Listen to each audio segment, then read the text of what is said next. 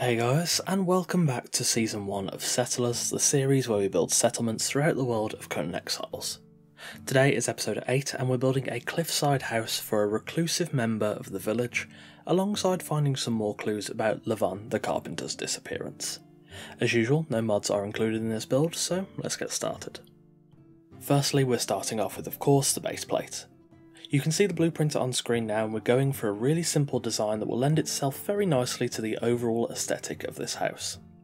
You'll notice that the outside walkway shown on the blueprint on the right side isn't there yet, but I'll be building that shortly. I of course used stable fence foundations and covered them with Numidian ceilings. Next, for the ground floor walls. I separated the build into two rooms, an entrance hall and a lounge. I built the walls 2 tiles high, including smaller frames sparingly around the build, and I also included some of the larger frames on the bay window looking east from the cliff.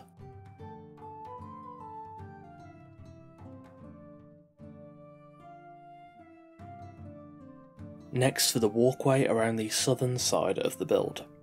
I used Numidian ceilings to build this walkway, and I then used the corner pillar trick I used a couple of videos ago to place pillars in the corner of ceiling tiles, giving visual support to the walkway and giving it a bit more of a sort of framework look.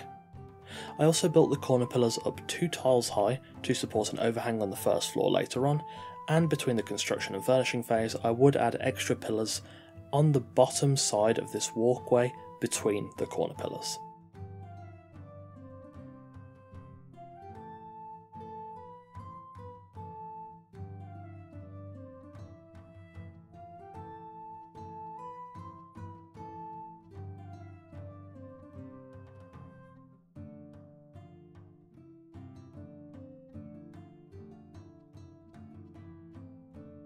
Once I'd finished the walkway and built stairs in the entrance hall, I then capped off the ground floor walls using vaulted Numidian ceilings to create the traversable area of the first floor.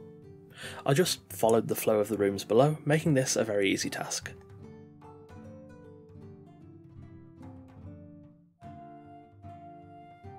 Once I'd done that, I grabbed some of the single tile Numidian vaulted pieces to cover the top of the walkway. Now of course I could have done this with roof pieces, awnings or regular ceiling pieces, but I don't really get a chance to use these vaulted pieces much, and they work quite nicely. Next, for the first floor walls. After I fenced off the edges of the balcony, I then began to build the walls as I did throughout the rest of the village. I used slope sides to transition smoothly from Numidian to frontier pieces. I built the walls on this floor 2 tiles high again, including a slight rise over the staircase just to give enough headroom.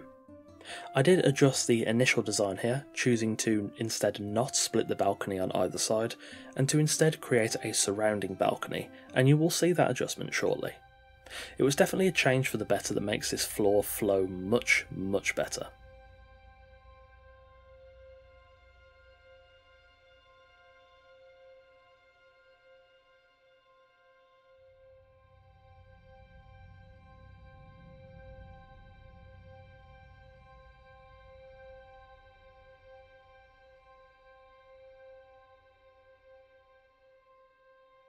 Once I finished off the walls, I then quickly built some roof gables on either end of the roof, including some gables in the centre of the roof on the longer side for details. Next, for the roof itself. I of course stuck with Numidian roofing, and I created a pretty simple open gable roof, capped off with rooftop pieces. I also used wedge roof pieces to cover the bay window below, and I chose to include some of the shorter, spiked, intersecting rooftop pieces atop the roof. Once I'd finished placing the roof pieces themselves, I added some frontier wall caps to the roof for extra aesthetic details. Once the roof was complete, I then added awnings around the balcony on the first floor, and the construction phase was complete.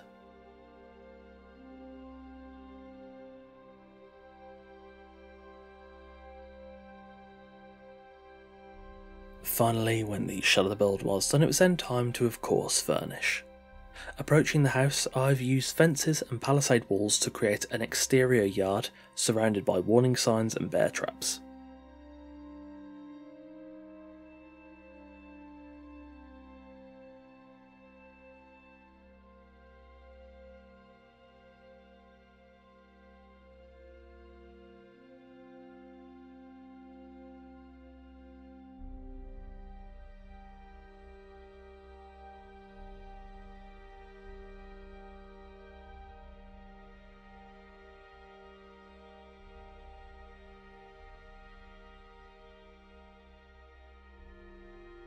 This build is the home of Armine, a reclusive ex-bandit whose time ravaging and reaving has left him shunned by the village below.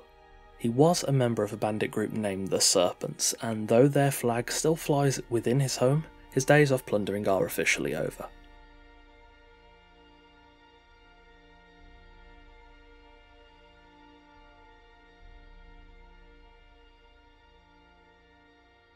Inside his home, you can still see plenty of relics from his time as a bandit. He has collected many cultural artifacts over the years, and his weapons always remain sharpened and in perfect condition, though his time away from the Serpents has definitely given him a chance to indulge in some of the more simple pleasures of life, taking up masonry to carve smaller statues, for example. Armine recently ordered a replacement bow from Levan the carpenter. You may remember it from the note found in Levan's home, but it seems he has never actually received the bow. The house itself inside is comfortable if slightly cramped. Armine is definitely quite happy with his home comforts and cares little for wandering into town. He never really attends town meetings or visits the tavern, and only really has contact with traders like Bohran, Levan and Merelda when absolutely necessary for his own survival and convenience. His standoffish attitude, which of course came by virtue of him being a bandit in the past, has definitely helped to reinforce his reclusive nature. However, Armine is perfectly happy with that, and he's content to live his life up here on the cliff above Skylake Village.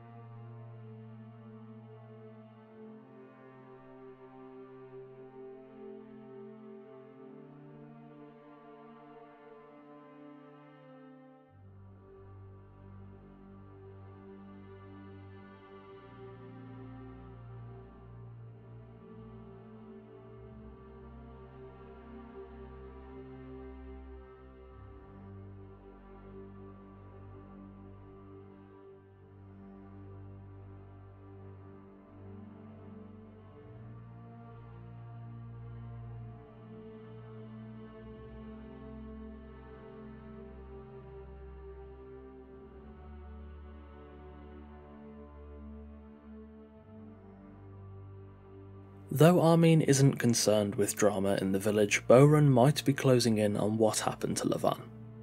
On a tall cliff west of Armine's home, another disused campsite has been spotted, looking over the path from the western side of the village to Armine.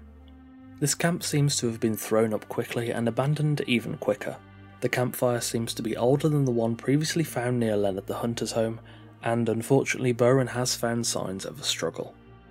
Taking his blacksmith apprentice with him, Bohran has stumbled upon some clues. Just around the corner from that camp on the cliff, next to a sheer drop into the valley below, lays a bear trap that appears to contain scraps of cloth and, worryingly, is spattered with blood. There also appears to be at least 4 different sets of footprints and drag marks leading away from the bear trap.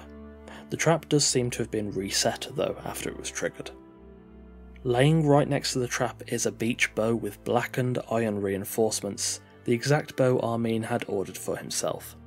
There's no sign of wear on the bow or any of the arrows found nearby, indicating that Levan likely didn't have chance to fire it. However, that being said, the bow is damp to the touch, indicating it has soaked up some amount of water and is likely laid here for at least a few days. And there we have it, Armine the Recluse's home on a cliff high above Skylake Village. Thanks for watching. I think this build might just be the last major one within Skylake Village. Next episode, we'll take a final look across the entire settlement, from its inception to its finished state, and I think we'll finally work out what has happened to Levan. If you enjoy my content, all the links to my Twitch, Twitter, Discord, Patreon, Host Havoc affiliate page, NordVPN discount and NordPass discount are available in the description below. However, of course, you can simply just leave a like, a comment or subscribe. Any of those are very greatly appreciated. Patrons get a bunch of nice benefits, including sneak peeks of videos, your name in every video, custom made wallpapers in 1080p and 4K resolutions, full-size build blueprints, Discord roles and more. On that note, a massive thanks to our patrons Sadialot, Randar, Connor, Ivy, Torn, Ill-Fated, Coffeeman04, Marion Ladd, Alfric and Eagle Rose. As always, thanks for watching, take care, and I'll see you soon.